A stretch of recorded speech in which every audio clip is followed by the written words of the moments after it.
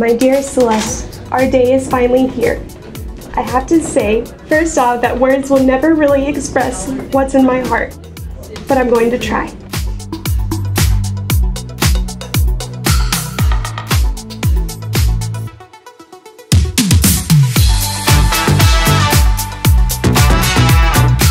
You are God's promise to me. He has given me someone who has seen my weakness and has still chosen to hold my hand through it all.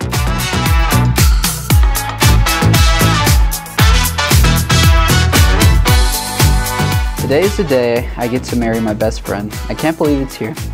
I can't say you are the man of my dreams because I didn't give myself credit to dream that high.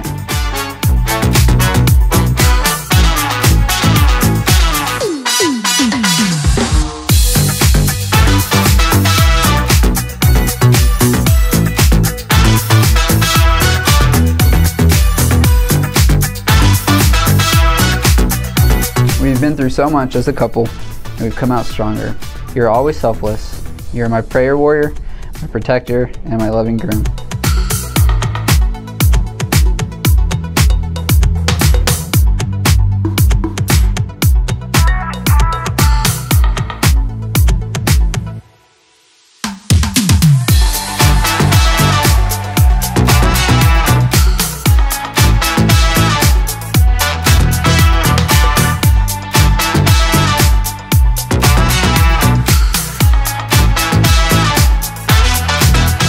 I do not deserve you in any way, but God has chosen to give your heart to mine. This I do not take lightly.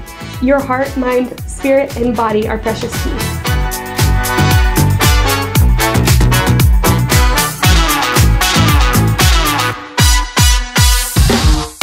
I can't wait to walk down the aisle and look into the eyes of the man I love and become yours forever.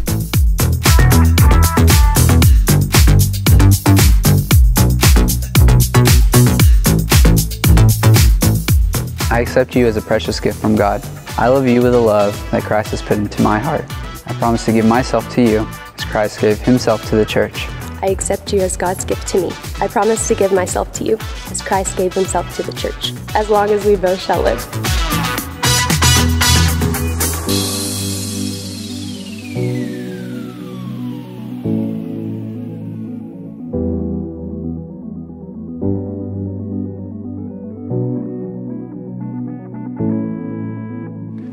Justin, you may kiss your bride.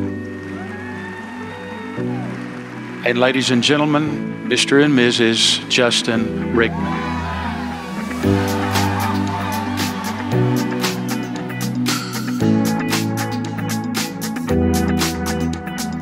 I can't believe I'm lucky enough to become your husband. I am truly and utterly and desperately in love with you.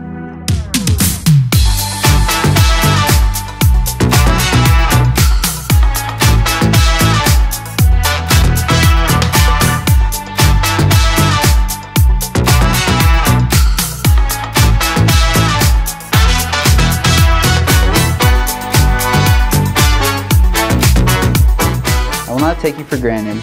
Like I said to your sister, the last name has a history and legacy behind it. I am honored to start carrying your last name